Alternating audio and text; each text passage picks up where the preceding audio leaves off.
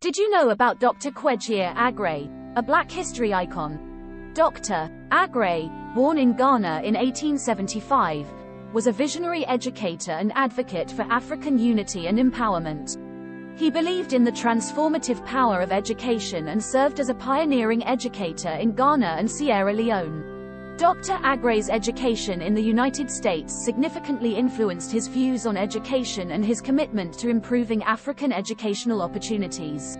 Dr. Aggrey bridged African and Western cultures, encouraging pride in African heritage and embracing Western education. His legacy endures through his influence on African education and his inspiring speeches and writings. Stay engaged for deeper Black history insights.